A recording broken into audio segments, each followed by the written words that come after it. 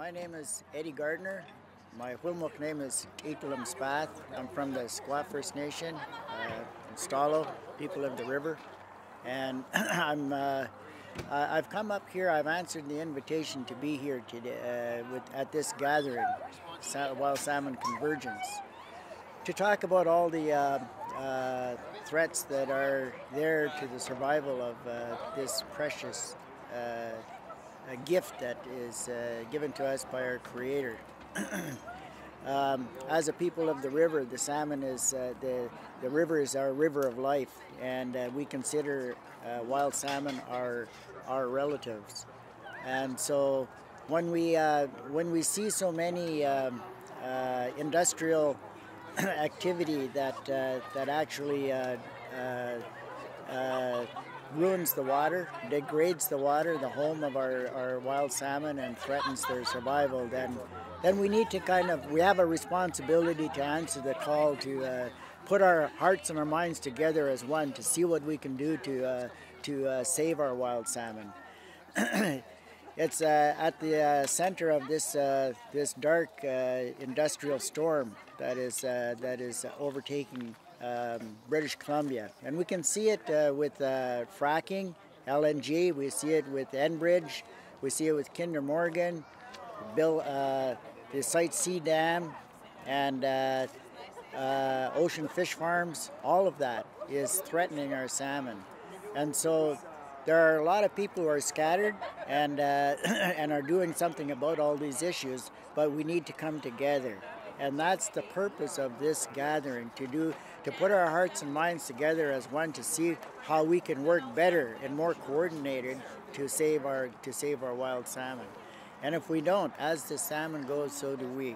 And so we need to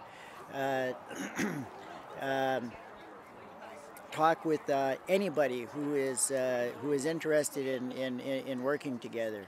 Whether that's the NGOs, environmentalists, First Nations people, all people, politicians, no matter who it is, we need to seek as many allies as possible, because the odds, the opposition that we're facing right now to save our wild salmon is quite formidable. It's corporations with deep pockets. They can buy off an awful lot of people. The governments have become their servants, and they're not governing anymore. So what we need to do is in order to make changes, is to start with action that will bring us together.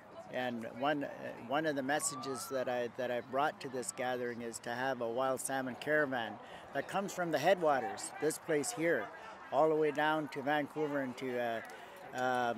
to Victoria, so that we could bring the message to the public, and also to make this saving wild salmon from industrial activity.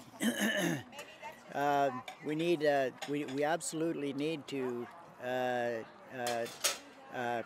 give the pushback that is required to change the laws and regulations to favor the conditions that our wild salmon need in order to continue to provide what they do provide. And that's not a very easy thing to put together.